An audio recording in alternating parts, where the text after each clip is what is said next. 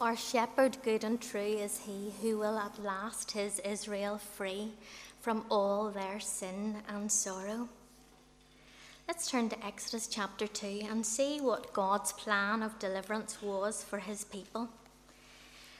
We're just going to read verses 1 to 10 at this stage. It's found on page 58 of the Pew Bibles. We'll take up the story a wee bit later on. Exodus chapter 2, verses 1 to 10. The birth of Moses.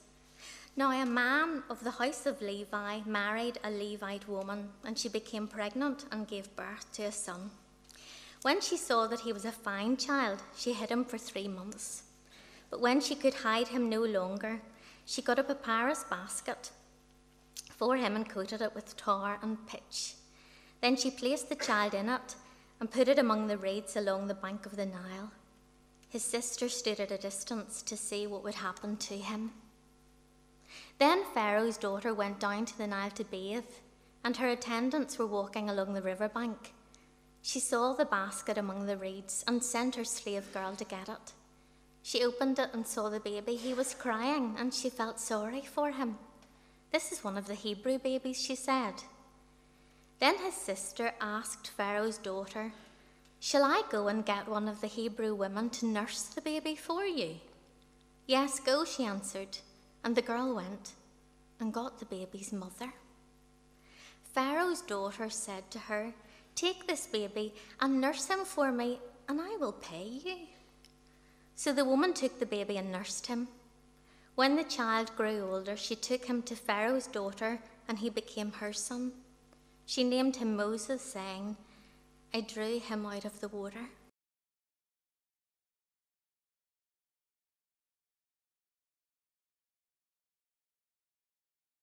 Let's pray. So here we are to worship. Here we are to bow down. Here we are to say that you're our God and you're altogether lovely, altogether worthy, altogether wonderful.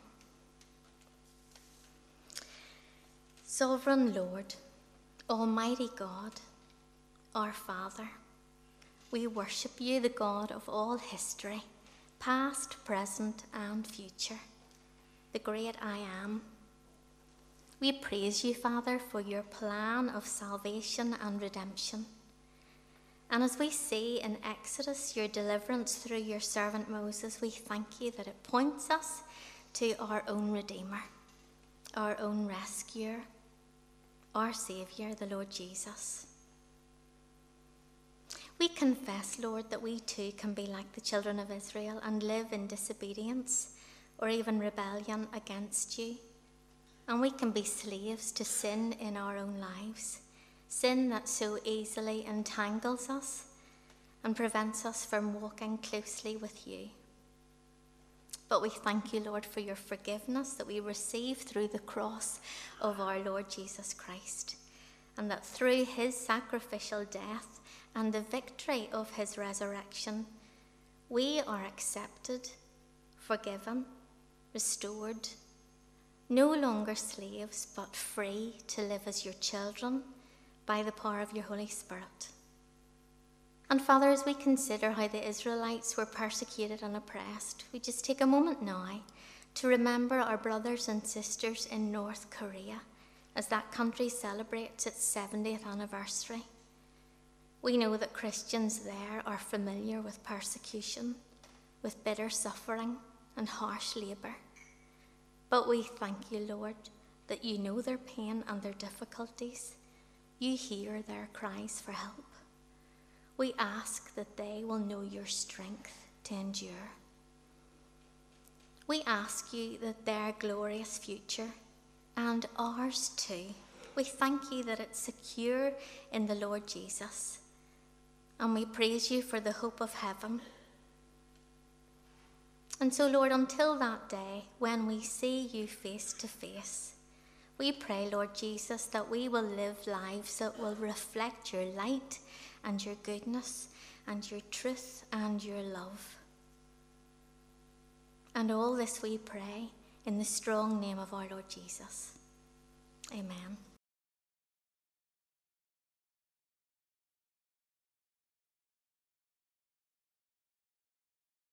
So we're going to continue on our reading in Exodus 2, and we're going to go from verses 11 to 25.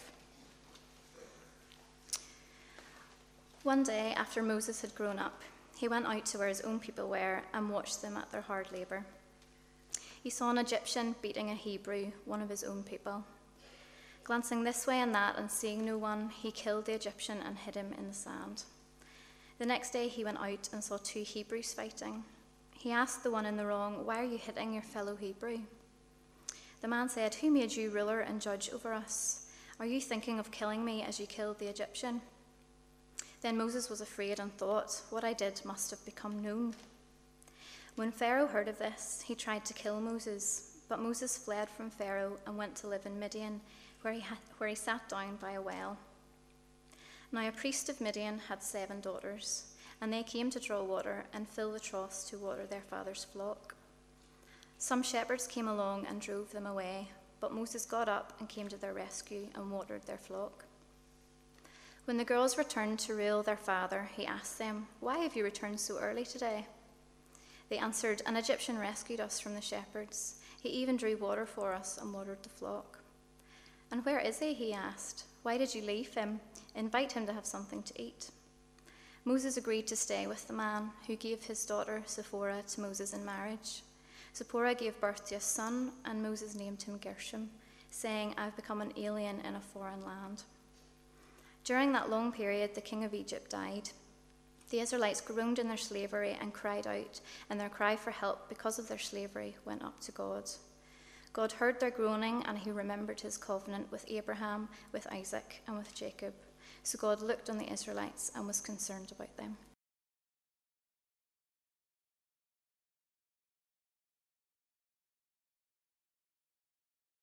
All right, if you have Exodus chapter 2 open, it will be very, very helpful. Genesis, Exodus, and we're on page 58. Last week in the morning we saw that the Hebrews, that is our ancestors in the faith, the Hebrews were once honored as an esteemed set of guests in Egypt. But now they're regarded as foreigners, only fit for slavery. And the order is given by a cruel and wicked king that all the boys of that tribe should be separated from their parents and exterminated. Now, this, of course, is not merely a story of 3,400 years ago. Only this morning, Dr. Bonini told us of the events of just 24 years ago in his native land of Rwanda, when similar dreadful things happened to infant children, as well as to hundreds of thousands of adults there. So into all of this context, we come to chapter 2, verse 1, and read this seemingly innocent sentence. Now, a man of the house of Levi married a Levite woman, and she became pregnant and gave birth to a son. Gracious Lord, what we are reading about is not merely ancient history, but our story with very contemporary relevance. And as we turn to your word, we pray that you will please communicate to us according to our need and according to your great purpose of grace. And all we ask is for the sake of Christ, our rescuer. Amen.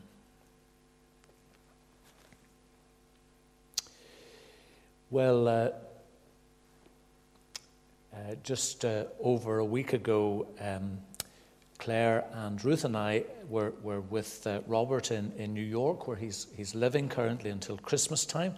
And when we were there, we visited the 9/11 Memorial Museum in the city. I don't know, have any of you actually seen the Memorial Museum downstairs? It's newly built. It's really magnificent. I have to confess, I didn't even know that it was there. I just thought it was the waterfall that was the memorial. But they've built this amazing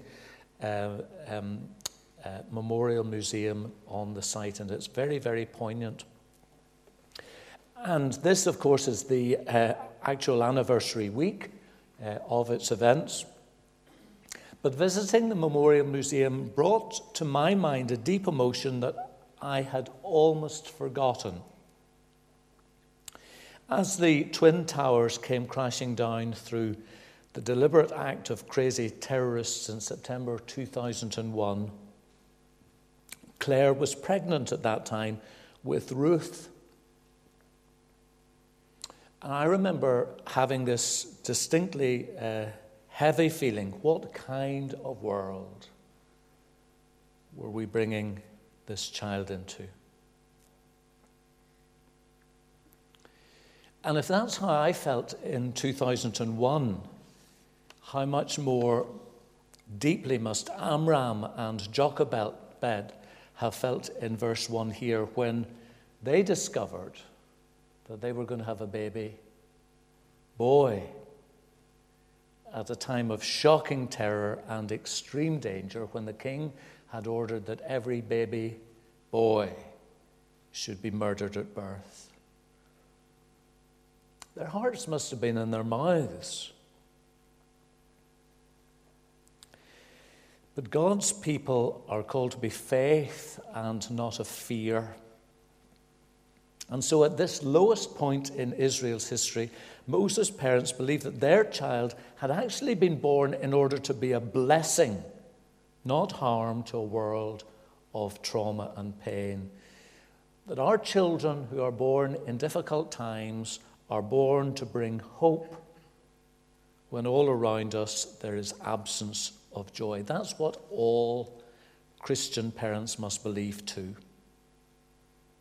Our children are given in order to bring hope and life and liberation to this world, traumatized and dark and difficult as it is. And so we read, when she could hide him no longer, this baby's mother, verse 3, placed her child in a wee boat and set him carefully among the reeds along the bank of the river Nile.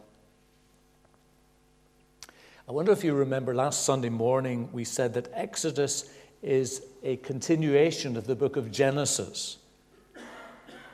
And in Genesis chapter 6, there was a man called Noah who built a big boat. And he coated it with pitch. And that ark became like a symbol of rescue and of salvation. And here we have the same. Here is a little boat covered with pitch. It's a place of safety and liberation for one God had set his mark upon in order to set his people free. Well, this wee boy just happened to be crying as Pharaoh's daughter, of all people, just happened to be in this particular place bathing. And with Moses' watching sister close by, her heart must have been in her mouth. What was going to happen? The princess sent her slave girl to fetch the basket, and she could well have said, well, my dad has said all these wee boys have to be killed. But the scriptures tell us that she felt sorry for the infant child. And what we read here has to be one of the truly lovely stories in the Bible. The baby boy's sister Miriam, who had been charged to watch over her baby brother, popped out of the reeds and with courage and ingenuity said to the princess, Your Royal Highness, would you like one of the Hebrew women to nurse this wee baby for you? And she said yes, and Miriam, of course, went off and got her mummy. And the daughter of Pharaoh, who had ordered the execution of the Hebrew boys, ended up paying the mother of this little Hebrew lad to look after her very own lad. It's beautiful. But then God is beautiful. And we remember that God's promises are always fulfilled. If God wants to rescue his people from slavery and take them to a land of promise, then he needs to rescue his chosen rescuer from the deadly intentions of a wicked king. There's something beautiful, by the way, as well, how we remember how the infant Lord Jesus, the liberator, was also rescued from the clutches of the evil King Herod. But on that occasion, he was taken by his parents from the promised land and taken to Egypt out of harm's way. Whereas, of course, here it was the other way around. And so while Pharaoh intended to do harm, as it says in Genesis chapter 50, verse 20, when Joseph spoke to his rebuked and repentant brothers, so here God used Pharaoh's very own daughter to bring about good. Harm was intended, but God brought about good in order to accomplish what he wanted to do, the saving of many lives. And so it came that Moses, because that's how he came to be known, you see in verse 10, was educated as a prince of Egypt. It is rather wonderful, isn't it? God provides a literary and a linguistic and legal education for one of the Hebrew boys free of charge. Israel's future lawgiver and recorder of her earliest history, and the man destined to confront, humble, and defeat another Pharaoh, is reared in the very royal household of a king. Could Amram and Jochebed ever have foreseen this? Of course not. But simply by living their lives and fulfilling their roles with integrity and faith, God permitted them the joy of participating with him in his great purposes of salvation and grace. And so we read in verse 11, one day after Moses had grown up, he went out to where his own people were and watched them at their hard labor. He saw an Egyptian beating a Hebrew, and again, do you see how it's described as the Hebrews are one of his own people? In the book of Hebrews, in that great chapter of faith, Hebrews chapter 11, we read these powerful words. By faith, Moses, when he had grown up, refused to be known as the son of Pharaoh's daughter. He chose to be ill-treated along with the people of God rather than enjoy the pleasures of sin for a short time. He regarded disgrace for the sake of Christ, Hebrews chapter 11, verse 26, of greater value than all the treasures of Egypt, because he was looking ahead to his reward. So to identify with the Hebrews was to identify with the people of God, and to identify with the people of God was to identify with Christ. I remember talking to a student who went off to university, and at that specific moment in time, he wasn't sure if he wanted to get involved with the Christian Union or not. But he said that as he wandered around the Freshers' Fair, bombarded on all sides by every conceivable club, interest, or society you could ever imagine, it suddenly hit him. These Christians are my people. These are the people he wanted to identify with. And that decision, by the way, shaped not only his college career, but arguably the rest of his life. When faced with the choice of the privileges of power and the pleasures of sin for a short time, as Hebrews 11:25 puts it, or to opt for or identify with the people of God, Moses chose Christ. And isn't that our decision as well? Every day, to choose Christ. Refuse one way of life in favor of another. To turn our back on the fleeting pleasures and embrace instead eternal joys. And so, by faith, Moses left Egypt and persevered through long years of obscurity in Midian. Now, that whole process wasn't without its complications, as you can see, because Exodus 2 verse 12 gives us an insight into a very unfortunate incident indeed. We're told there that glancing this way and that, seeing no one, Moses killed the Egyptian who was acting aggressively towards the Hebrew slave, and Moses hid him in the sand. But Moses, you see, had to learn that God's plan to rescue the Hebrews had to be fulfilled in God's way. And God's purposes had to come about according to God's methods, not by might, not by power, but by my Spirit, says the Lord, Zechariah 4. And so before Moses could become the leader God could use, Moses had to learn to submit his unrighteous passion for righteousness to the lordship of Christ's righteous passion for righteousness. Moses had to learn to be a servant before he could be a master. He had to be trained how to become a prophet instead of a prince, to be a friend of God rather than a friend of Pharaoh. And so in a process that must have been deeply painful for Moses, humiliating even, God stripped Moses of all the advantages he'd been used to for the first 40 years of life, and Moses began his apprenticeship in spiritual leadership. He was sent off to Midian, in the middle of nowhere, where he would learn the skills of shepherding sheep before he could shepherd his people. Some of you will know the 19th century American evangelist called D.L. Moody, and he once said, Moses spent his first 40 years thinking he was a somebody. He then spent the second 40 years in the backside of the desert realizing he was a nobody, spending the last 40 years of his life discovering what God can do with a nobody for the sake of somebody.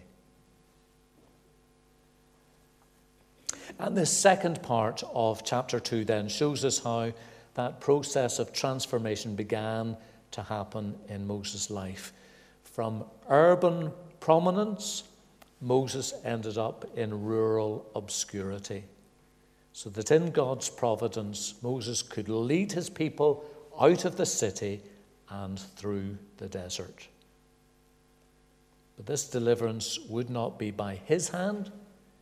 It would not be by his might, not by his strength, not by his goodness or anything else, but by God's power. I wonder if that makes sense. Can you, along with me, recognize that it's often in our experiences of weakness and fragility and humility and vulnerability that God is able to use us, rather than in our inflated and arrogant supposition that God is really very lucky to have me. And so it was that the servant of the Lord left the glories of his royal existence to suffer a fate he did not deserve, so that in turn he might set his people free. Will I say that again, except in a slightly different way? The servant of the Lord left the glories of his royal existence in order to suffer a fate he did not deserve, so that we in turn, as his people, might be set free. And so we have this lovely story of Moses coming to the aid of these 7 daughters of Ruel. Have any of you ever come across the name Ruel before? Mark? Do you know anybody by the name of Ruel? J.R.R. Tolkien. Yeah? J.R.R. Tolkien, Professor John Ronald Reuel Tolkien. There we go. So here we have, Reuel is sometimes known as Jethro. And Moses comes to the aid of these 7 girls. They had been taken advantage of by some shepherds. We see that in verse 17. And Moses, this man of justice, he watered the women's flocks. And then, of course, when they went home, their dad said, well, why didn't you bring him home? You know, I mean, he's done you a favor. We have to give him hospitality. Came home, ended up marrying one of the daughters, Zipporah. And they had a wee boy called Gershom, which means I've become an alien in a foreign land. During which long time, in verse 23, we see the king of Egypt died, and the Israelites groaned in their slavery. They cried out. They cried out for help because their slavery was very, very sore. And this cry, we're told, went up to God. And then verse 24, we have this marvelous, wonderful verse, which we finish on tonight. Katie mentioned it. Within the context of dangerous suffering and genocide and pain, what is it we're told? God heard their groaning. He remembered his covenant with Abraham and Isaac and Jacob. God looked upon the Israelites and he was concerned about them. God heard, he remembered, he looked, he was concerned, God cared. The actual word used here in verse 25 is simply this: God knew. Can I tell you something? God knows about your situation. He knows.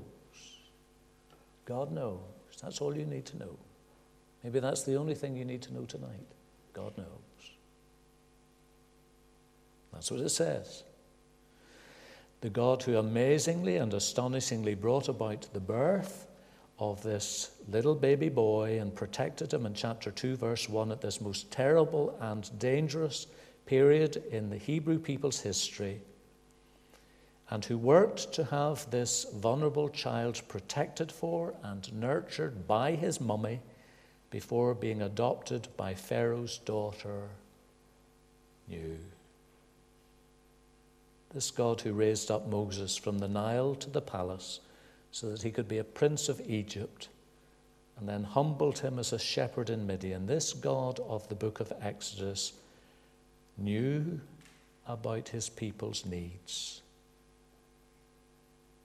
and cared. He heard, he remembered, he saw, and he was concerned enough to prepare a rescuer in order to bring about deliverance for his people Israel. And that very same God has come to us in Jesus and comes for us tonight.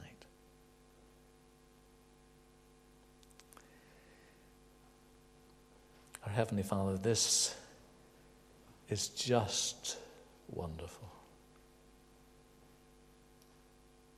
Thank you for all that we have enjoyed from your word, recorded for us from so many centuries ago, in order to lift our hearts, in order to grant us a lightness of spirit, so that in this terrible and dangerous and difficult and tragic world in which we live, we may live as people of faith and not fear, knowing that you are God who knows, who cares, who understands.